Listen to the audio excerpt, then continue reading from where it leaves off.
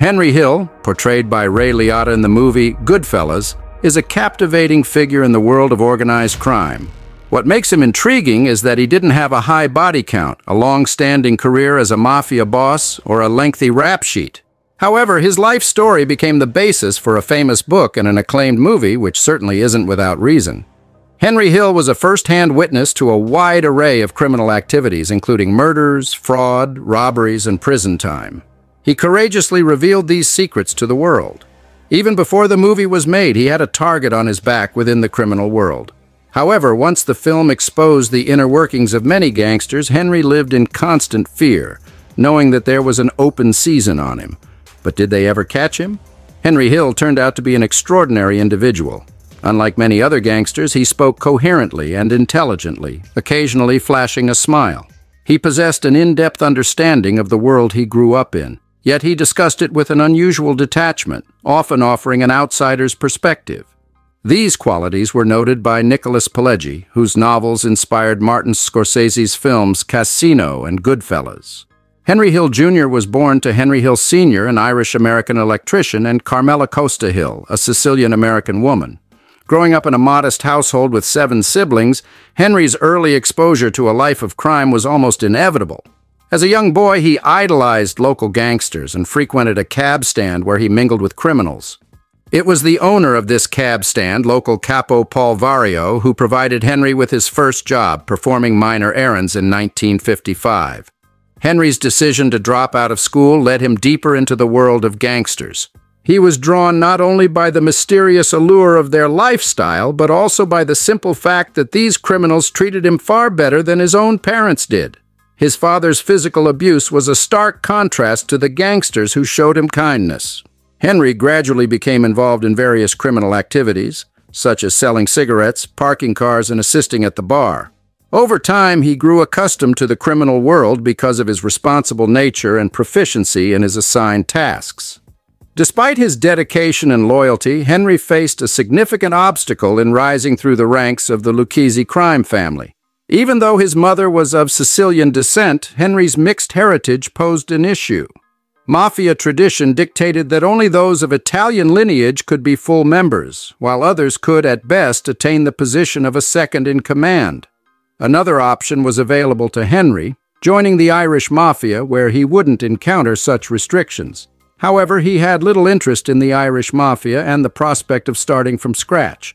Looking ahead, Henry Hill never achieved the status of a major player in the Mafia hierarchy. Nevertheless, he possessed a profound understanding of how the criminal world operated and how to get things done. His knowledge and abilities earned him respect. 7 years later, in 1967, the first high-profile case emerged. It is often said that thieves adhere to a code of honor, but the reality is quite different. They committed heinous acts, killing whomever they pleased, including women and children, sometimes with a sadistic thrill. In the year 1967, Henry Hill became involved in the infamous John F. Kennedy International Airport robbery, during which approximately $500,000 was stolen from a storage facility. The plan revolved around information provided by one of the guards who disclosed that a substantial sum, ranging from $400,000 to $700,000, would be in the terminal vault during his shift. All that was required was for someone to enter the airport, pretending to have lost their luggage, pick up the money, and exit the building. However, a significant obstacle arose. The guard who had shared this information didn't possess the key to the vault. The key was held by the senior guard, who was not under the influence of the mob. To resolve this dilemma, the mafia-affiliated guard decided to befriend his colleague, discovering that the senior guard had a weakness for prostitutes. The guard arranged for his amorous colleague to meet a prostitute at a motel. During this encounter, the prostitute discreetly took the key from the senior guard and handed it over to the mafia guard. Simultaneously, the same woman distracted the key holder, keeping his attention on herself. On the night of April 7, 1967, at precisely 11:40 p.m., Henry Hill and Thomas DeSimone entered the cargo hold of an Air France plane without encountering any resistance. They managed to retrieve $420,000 without firing a single shot. Adjusted for inflation, this sum is equivalent to roughly $3 million. This audacious heist significantly enhanced Hill's credibility and reputation within the criminal circles of New York.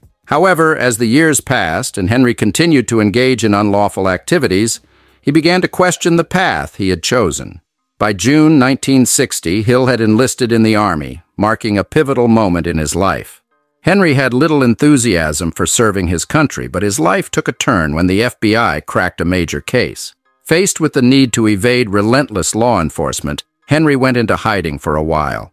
His time in the Army did not transform him into a model soldier. Instead, his rough nature persisted. He immersed himself in gambling, alcohol, and even sold food from the Army's kitchen. His misconduct escalated to the point where Henry faced a military court conviction for fighting and stealing the local sheriff's car, leaving him far from the right path. 3 years later, after returning from military service, Henry became increasingly embroiled in the criminal underworld. Teaming up with a few fellow criminals, he orchestrated numerous significant crimes, including loan sharking, fraudulent accounting, and dealing in stolen goods. It was during this period that he formed close ties with two other gangsters who would profoundly impact his future: James Burke, portrayed by Robert De Niro in Goodfellas, and Tommy DeSimone, portrayed by Joe Pesci. James Burke initially made a name for himself as a car thief. Although he earned the nickname The Gentleman because he would inform truck drivers ahead of time that he intended to rob them, he had a dark and violent side. Rumors swirled that he had killed and dismembered his fiancee's ex-boyfriend. One of his twisted pastimes involved placing the infants of his victims inside refrigerators while forcing them to listen to the cries of their dying offspring. Despite his brutal tendencies, he proved to be a valuable enforcer for the mob. However, like Henry, Jimmy Burke's Irish heritage prevented him from rising too high within the Lucchese crime family. Paradoxically, this shared limitation brought him and Henry even closer. The real Henry Hill later remarked that the portrayal of Tommy DeSimone in Goodfellas was 99% accurate, with the only notable difference being Tommy's imposing physical stature, a significant departure from the short Joe Pesci who played the character. DeSimone was every bit as ruthless and sadistic as Jimmy Burke. He took pleasure in acts of cruelty, such as throwing darts into his adversaries' faces and marking his gun for each person he killed. He didn't hesitate to inflict horrific pain, even resorting to ripping out his victims' nails. In one particularly gruesome instance, Tommy killed a man in the street purely for his own amusement. When Henry asked him why he was so cruel, Tommy's chilling response was, "Because I'm a tough guy." Henry, on the other hand, was different. In his own words, he had never killed anyone. When confronted with such brutality, he attempted to remain composed. He knew that showing weakness could lead to severe consequences. Witnessing people being killed and having their eyes gouged out was a grim part of his reality, yet he often concealed his inner turmoil with a smile, pretending that everything was fine. While Henry was unquestionably involved in criminal activities, he believed he had a conscience, a distinction he drew from these ruthless individuals who lacked any moral restraint. Despite these glaring differences, Henry found himself deeply entangled in criminal enterprises with these men, who, in a twisted way, had become his friends. These very individuals would eventually turn against him. A pivotal event occurred on June 11, 1970, which would have far-reaching consequences for Henry and, in particular, his associates or so-called friends. William Bentvena, also known as Billy Batts, belonged to another crime family, the Gambinos. He had been released from prison in 1970, and a party was thrown in his honor. During the festivities, Billy Batts encountered Tommy DeSimone and jokingly inquired if he was still shining shoes. Tommy, taking offense, saw it as an insult. Later that night, when the sweet nightclub owned by Henry Hill was nearly empty, DeSimone confronted Billy Batts and struck him with a gun. However, the Lufthansa heist marked the beginning of their downfall. The crime bosses instructed Parnell Edwards, known as Stax, to dispose of the vehicle used in the heist. While en route to the disposal site, Stax became intoxicated with marijuana and mistakenly parked the vehicle near his girlfriend's house. Unaware of the situation, Edwards went to sleep. In the morning, the police discovered the van, realized it had been stolen, and had it towed to an impound lot. The FBI suspected two criminal organizations' involvement in the heist, one led by John Gotti and the other by James Burke. Wiretaps recorded conversations that hinted at the involvement of the robbers, including references to items from Lufthansa. However, investigators couldn't find concrete evidence at the time. Jimmy Burke had become increasingly paranoid, and his concerns were well-founded. The Lufthansa heist had garnered widespread attention. making headlines on television, newspapers, and in everyday conversations. Naturally, the FBI was actively pursuing the case. Jimmy feared the slightest leak of information, and he took drastic measures to protect himself. Those who posed potential risks were swiftly dealt with. Parnell Edwards, unable to dispose of the truck in a timely manner, met a tragic end in his own home. Joe Buddha Manry and Robert McMahon, both involved in planning the heist, were executed with shots to the back of their heads. Martin Krugman, a wig salesman featured in Goodfellas, was also eliminated. Louis Cafora, who had purchased a pink Cadillac for his wife shortly after the robbery, disappeared without a trace, and his body remains undiscovered. Within 6 months of the heist, 10 individuals with potential knowledge about the mastermind or perpetrators met their demise. Jimmy Burke signed the death warrants for nearly every mafia member involved in the robbery, even though he had shared many years of association with them. Soon, Tommy DeSimone met a grim fate. He wasn't killed solely for his involvement in the heist, but rather for a series of reckless actions and misdeeds within the mafia. Tommy had spiraled out of control, committing numerous murders, including those who had established themselves in the criminal underworld. 9 years had passed since the murder of Billy Batts, who had insulted Tommy by questioning whether he was still shining shoes. However, this unresolved murder had not been forgotten, and Tommy was held accountable. His extensive list of transgressions and unresolved issues led to his elimination as a common soldier, a harsh but common fate in the criminal underworld. Henry Hill was unquestionably a gangster, a career criminal involved in various scams and acts of violence.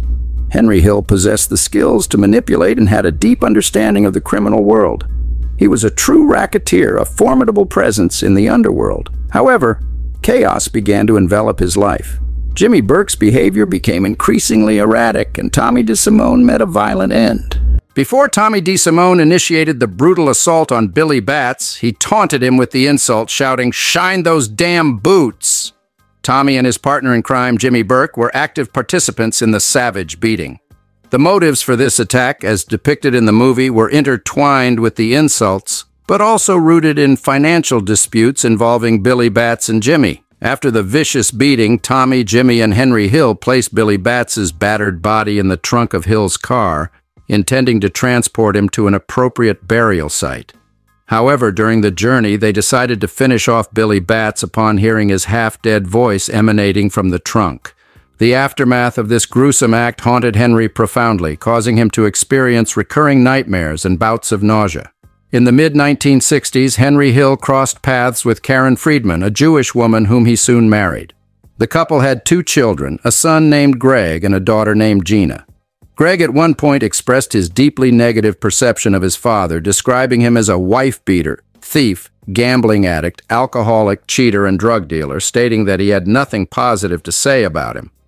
Gina initially held a more sympathetic view of her father, but her perspective eventually shifted. Both Greg and Gina attended regular schools where they had to grapple with explaining their father's troubling behavior. Henry later acknowledged that his children never held a strong affection for him. His relationship with his wife, Karen Friedman, was also tumultuous, characterized by periods of intense adoration followed by severe anger and conflict. The marriage finally came to an end in 1989 when Karen divorced Henry Hill while he was in hiding from the mafia. Despite having a family, Henry Hill had no intentions of abandoning his criminal pursuits. He continued his close partnership with Jimmy Burke, and together they embarked on a trip to Florida to collect a substantial debt from a card player. However, the gambler was reluctant to part with the money, leading to a severe beating. This incident caught the attention of the police, resulting in Hill's immediate arrest and subsequent appearance in federal court. The court sentenced Hill to a 10-year prison term, but he served only a portion of it. During his time behind bars, Hill became involved in drug dealing and spent his free hours mingling with fellow mafia members. In July 1978, Hill received an early release thanks to Paul Vario. Shortly after regaining his freedom, Vario arranged a job for Hill at his nightclub. Within 2 days, Hill flew to Pittsburgh, a move that blatantly violated his parole. In Pittsburgh, Hill encountered an individual who owed him a significant sum of money. Instead of paying in cash, the debtor handed Hill 2 suitcases filled to the brim with marijuana. Reluctant to board a plane with the contraband, Hill opted for a bus ride and immediately delved into the drug trade.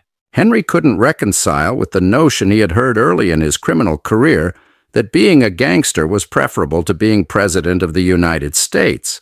Despite orchestrating the largest heist in U.S. history, the Lufthansa heist, the case was unraveling in unforeseen ways. Henry continued his involvement in drug dealing, and it was only a matter of time until he faced consequences. In April of 1980, during another drug deal, he was arrested. After being released on bail, Henry's life was gripped by fear. He suspected that his own associates might eliminate him for violating mafia rules against drug trafficking. Then came the devastating news that his patron, Paul Vario, the 70-year-old mafia boss with whom Henry had spent his childhood, had severed all ties. Even more alarming, Jimmy Burke, Henry's closest friend, attorney, and partner in numerous schemes, was plotting his murder. The countdown to his potential demise was measured not in days, but in mere minutes. Faced with this dire situation, Henry made the life-altering decision to enter the federal witness protection program. His wife, Karen, and their children effectively disappeared from existence alongside him. Henry Hill's arrest turned out to be a fortuitous break for law enforcement. Having grown up within the mafia, Henry possessed invaluable knowledge.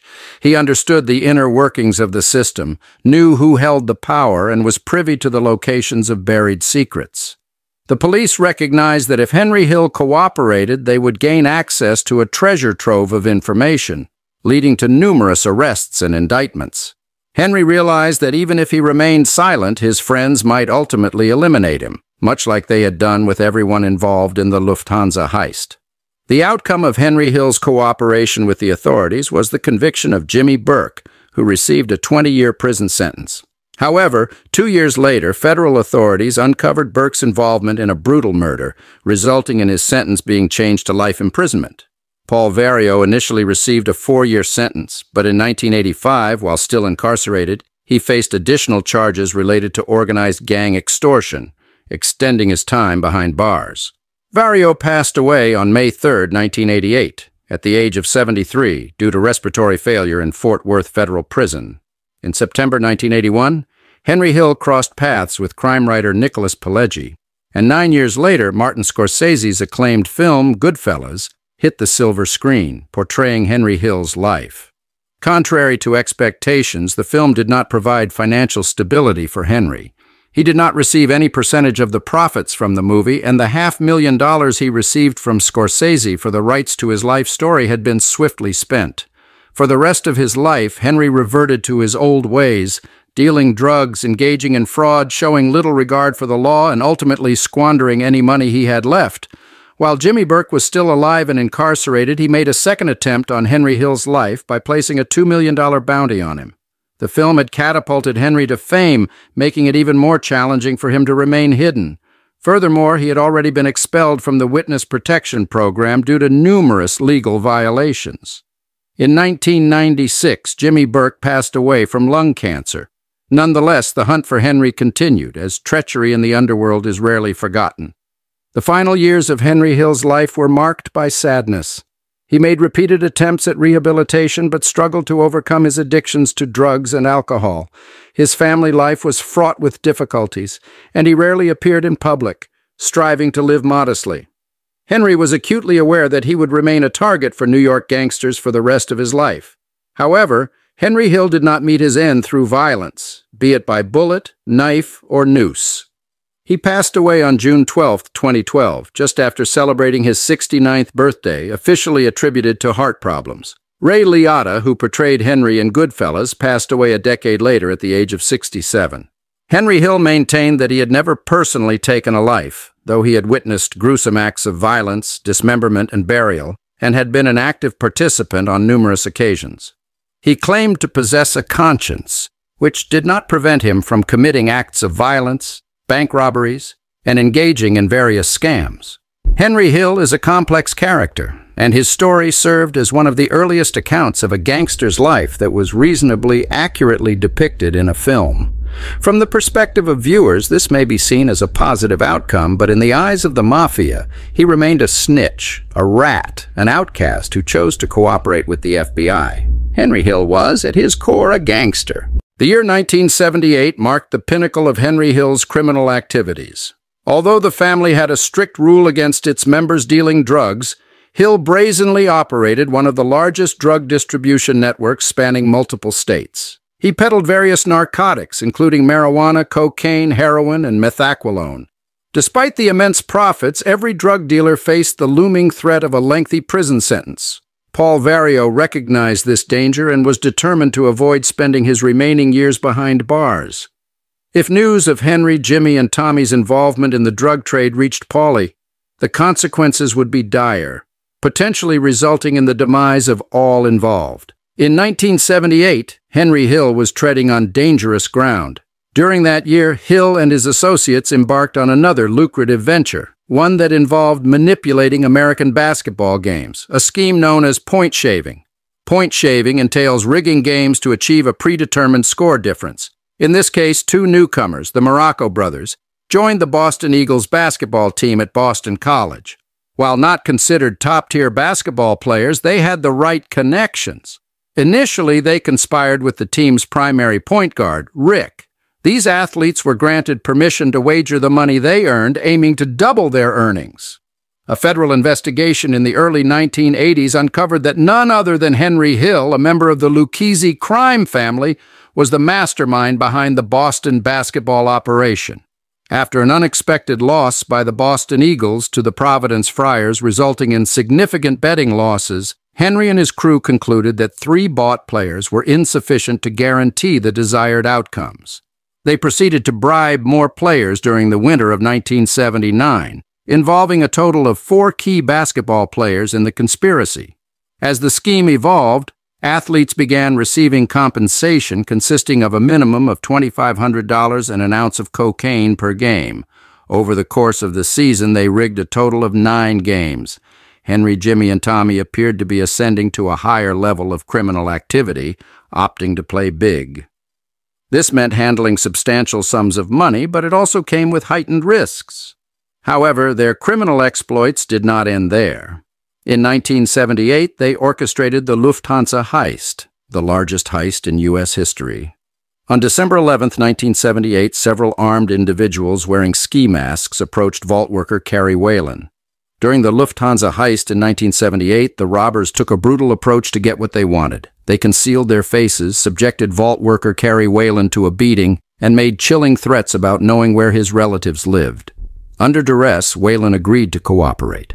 Upon reaching the vault, the intruders intimidated the other employees, compelling them to summon the sole guard who knew the access code. In compliance with the robbers' demands, all the employees cooperated as the intruders made off with 2 bags containing money and jewelry. The criminals fled in a vehicle, executing the heist in just over an hour, well before sunrise and before the police were alerted. They made away with approximately $5 million in cash, which would be worth around $18 million today, as well as jewelry valued at $875,000, equivalent to $3.1 million today. At the time, it stood as the largest robbery in the United States, leaving the perpetrators euphoric.